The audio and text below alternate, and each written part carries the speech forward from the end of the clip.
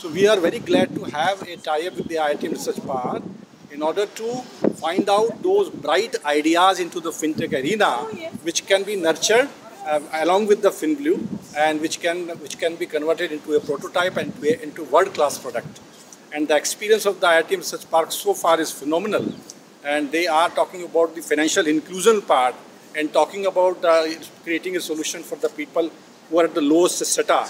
So we would like to work with them and financial inclusion part and taking them further to the market level will be probably the objective of this relationship. And that's why we have signed this agreement in presence of our Director General, Shri Arvind Kumarji, over here.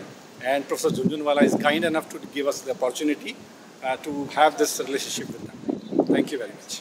STPI has very domain-specific center for entrepreneurship all over the country. This fintech is one of them, which is focused on all fintech technologies. And I think IIT Madras Research Center is also one of the organizations who is working a lot on fintech startups. This collaboration will definitely help for the prosperity of this country.